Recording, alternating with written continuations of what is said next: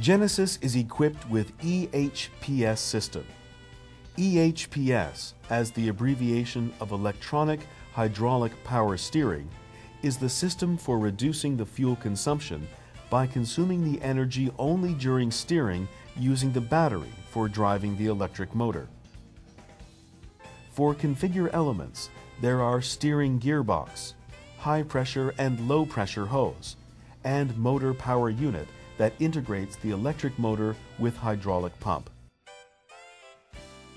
For input elements, ignition on signal, steering angle signal, vehicle speed, and engine RPM are received through CAN. For output elements, there are motor and self-diagnosis.